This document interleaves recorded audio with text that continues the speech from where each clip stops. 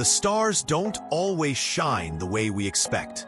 At the core of our galaxy, something is shifting, slowly, imperceptibly, but with a force of inevitability.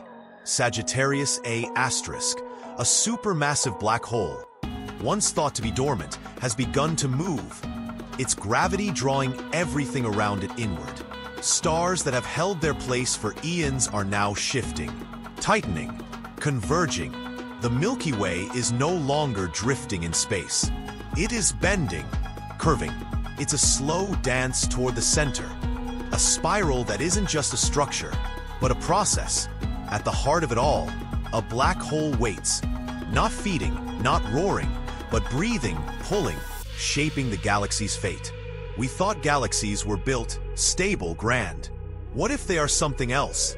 What if they are drawn inward, not by force, but by design? The spiral is not evolution, it's choreography. And the Milky Way is falling, slowly, perfectly, silently.